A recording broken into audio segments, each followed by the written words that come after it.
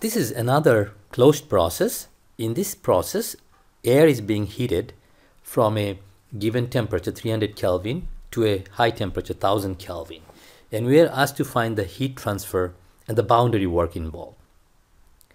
Now initial pressure is 200 kPa, but you can very well understand the pressure doesn't change, because if you draw a free body diagram of the piston, you can see, again this we have done in chapter 0, then we have a force of the weight on top and atmospheric pressure pushing it down, and the gas from inside pushing it up.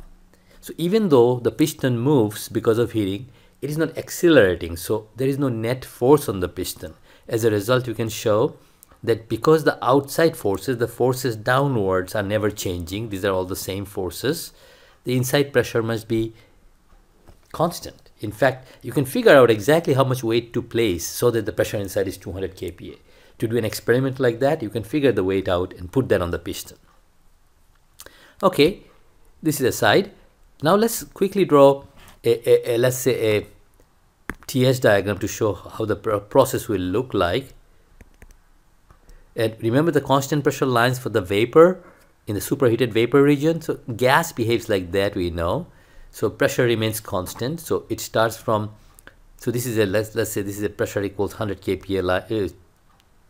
So sorry, this is 200 kPa line, 100 kPa will be lower than that. So the process will be somewhat like that, going from state 1 to state 2, temperature increases.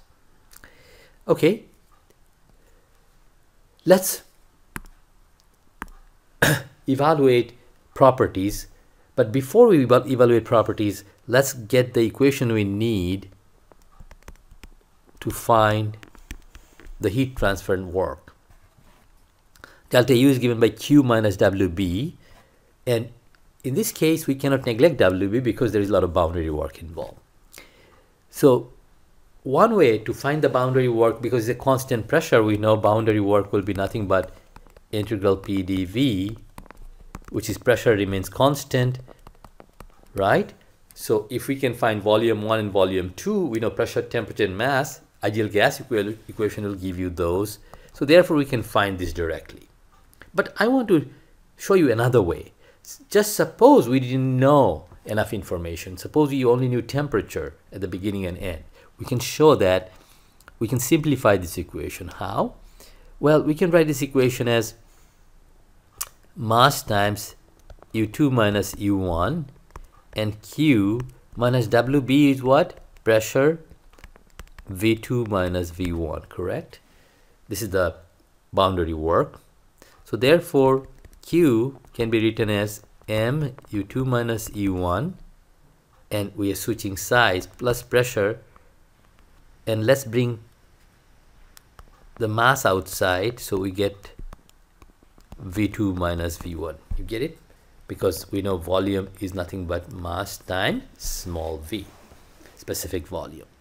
If you take mass common and manipulate this equation, you can write this as U2 plus P2 V2 minus U1 plus P1 V1. See if you agree. Because pressure doesn't change in this problem, so I can write it as P1 or P2. And if you recall the definition of enthalpy, we end up in a simpler formula. Q equals M H2 minus H1.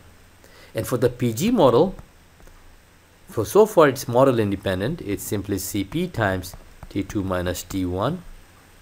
If we go and pick up the value of Cp and Cv for air, so we go to the property tables, and for the PG model, common gases, for air, you can Cp is almost 1.005, and Cv is 0.718.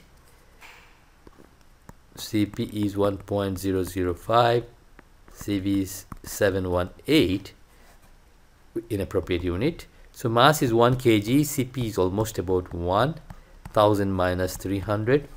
So the answer should be close to 700 kilojoule. We found Q, and now we can find W, because delta U is Q minus WB. We can use this equation. WB would be Q minus delta U, Q already found 700, and this is mCV T2 minus T1, right?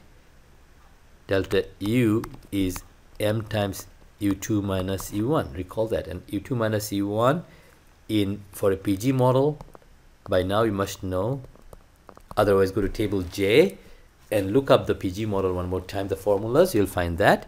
And once we substitute these numbers, 1 kg, 0.718, 1000 minus 300, we get the boundary work to be about 201 kilojoule. There we go.